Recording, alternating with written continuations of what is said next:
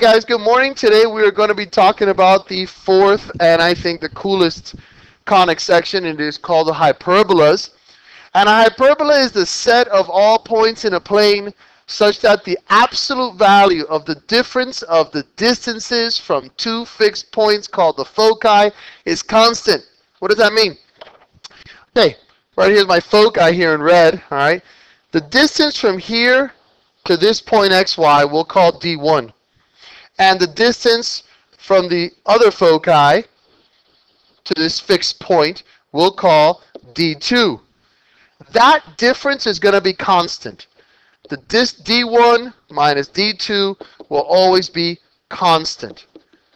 Okay, so that means that from the foci, for example, from here to here and from here to here, this distance, the long distance, minus the short distance will be constant forever, always. That is how you can determine what a hyperbola is, okay? That is what a hyperbola is. Just like everything else, you're going to have a center. The center is going to be exactly halfway in between the vertices, okay, of the hyperbolas. You have a foci, of course, which we already talked about. That's what helps define a hyperbola. And that's it. You don't have any co-vertices here. All you have in a hyperbola are vertices, the center, and the foci. Now, it looks very complicated. Now I'm about to make it even more complicated looking, but it's actually really, really simple. Okay, there's two types of hyperbolas. There is just like a parabola or an ellipse. There's a horizontal and there's a vertical. A horizontal is the one that we're looking at right now. And you're going to know that it's horizontal because it's going to be opening to the left and to the right. Also, you're going to know that it's a horizontal because in this particular case, please pay attention to the formula. It's similar to the ellipse, similar, except one major difference. There's a minus in the middle. It's x squared over a squared minus y squared over b squared. It's not going to be determined this time by who's bigger or not. In the vertical one, you're going to have the y value first. Okay, so just so you know, it doesn't have to, just like in the ellipse, where if you had x squared over 25 plus y squared over 9, you would know that it was an x-axis, a horizontal ellipse, because on the x-axis, because the denominator of the x squared was larger than that of the y squared. In the ellipse, it's not going to be like that. When x squared comes out first, it's going to be a horizontal ellipse. Okay, now, there's two types of axes here. You have a transverse axis, and the transverse axis is the axis, or is kind of like the major axis, okay? The transverse axis is the axis upon which the vertices lie. The other axis is the axis through which the center lies, and that is called a conjugate axis. Okay? You know about your foci already here in red. That's easy enough. That's foci. You know your vertices. Your vertices are easy to determine as well. And you have your center.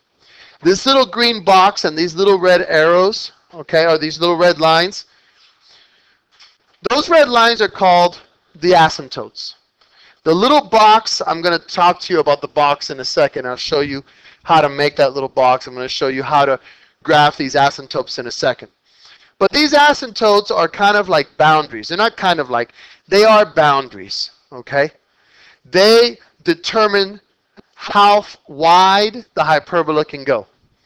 You cannot cross these asymptotes. They are invisible walls or invisible barriers that cannot be crossed, okay? Now, a vertical hyperbola. Same thing, except y is going to come first.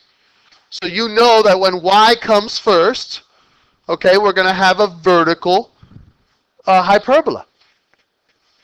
Just like in the ellipse, to find c, there's a formula. It's c squared equals a squared plus b squared. Remember that in the ellipse it's minus but in this one it's plus. How can you tell the difference? How can you remember? When you have a hyperbola, you have a minus here, and you have a plus to find the c.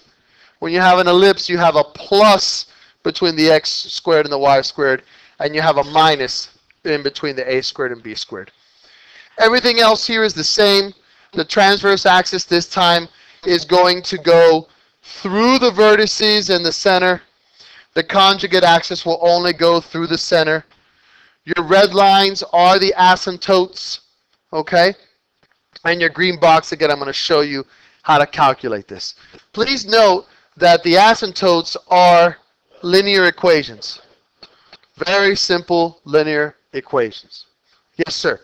So when y squared comes first? When y squared comes first, it is a vertical hyperbola. So it's just a over b.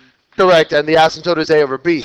When the x squared comes first, it is a horizontal hyperbola, and the asymptotes are b over a. They do switch. Okay? Now, like everything, formulas. You have formulas. I'm going to skip the formulas with the centers at origin because that's 0, 0.